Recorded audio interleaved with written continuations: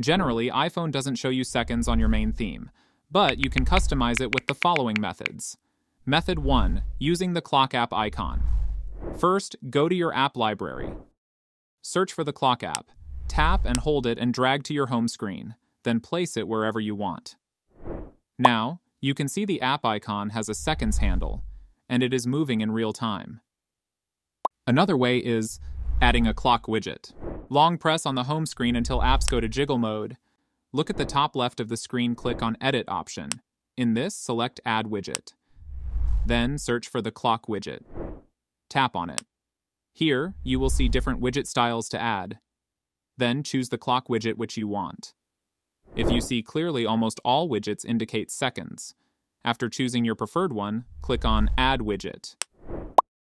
Then click on Done to save. Here, you can see the seconds on your iPhone clock. And there you have it.